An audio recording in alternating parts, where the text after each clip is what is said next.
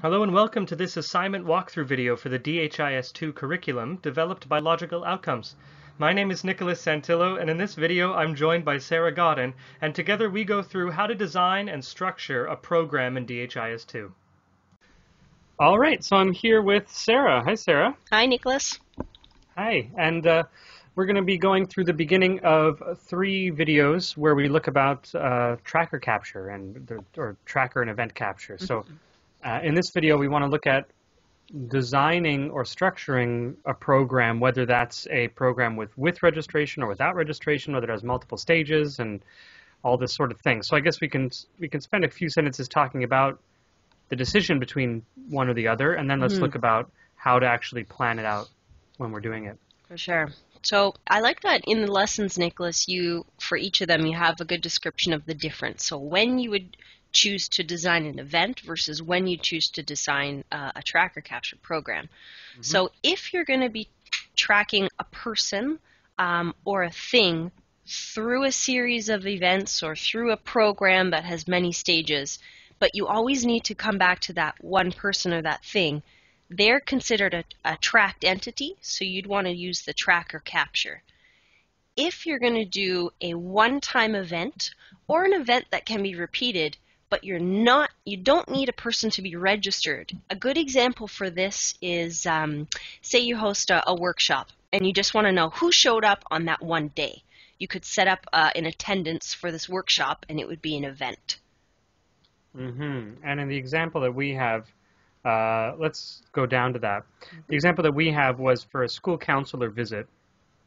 You might not want to keep track of who actually was at the school counselor due to privacy issues, but you might want to know why they visited and the age or the grade the student was in. So you can keep track of things as much as you want, but the individual entries are pretty much isolated. There's no connecting tissue between, you can't tell who came back more than once or anything like that. It's anonymous. Right.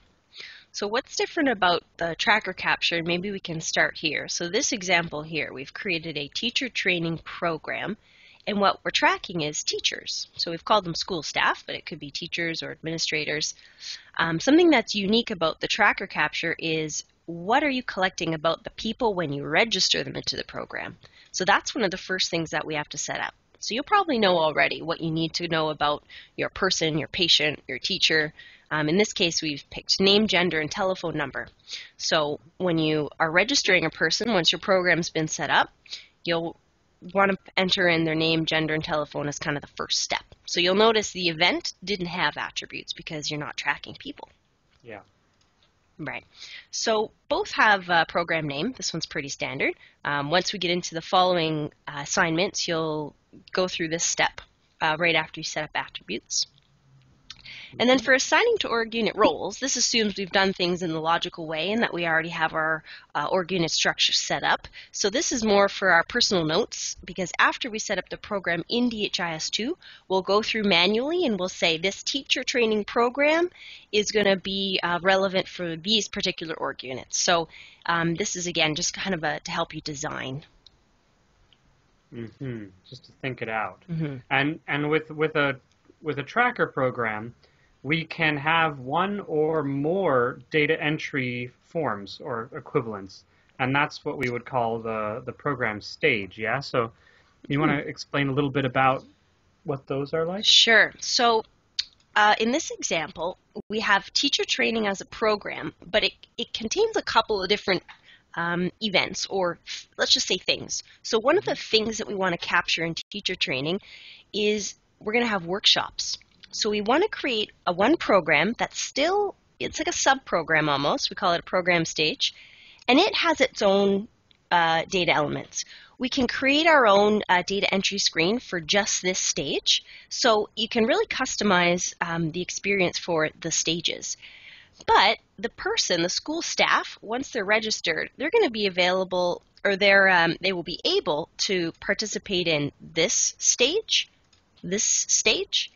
You can define your stages to have certain time periods. So say, for example, after you register someone, you could say this stage will start right away, or this stage will start two days after. So there's a lot of timing and scheduling that you can set up as to how your program is going to be laid out.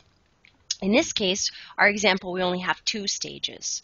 And if you notice for the event, it's just, there's no stage, it is the event. That is Right. what you are capturing, yeah. And we can repeat one stage, right? So if all we wanted to do was this workshop stage, we could just have that kind of repeat. Absolutely, yeah. If you set a stage to be a recurring, you could do it over and over again. So in this example, we have different topics for each workshop. So every teacher will go through the program stage, maybe 5 times, but pick a different topic each time. Cool.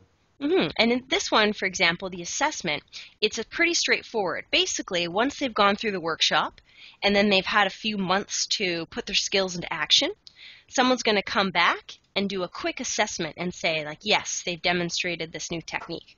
So this particular program stage is really just like a 1-question survey that someone will come in and fill out after.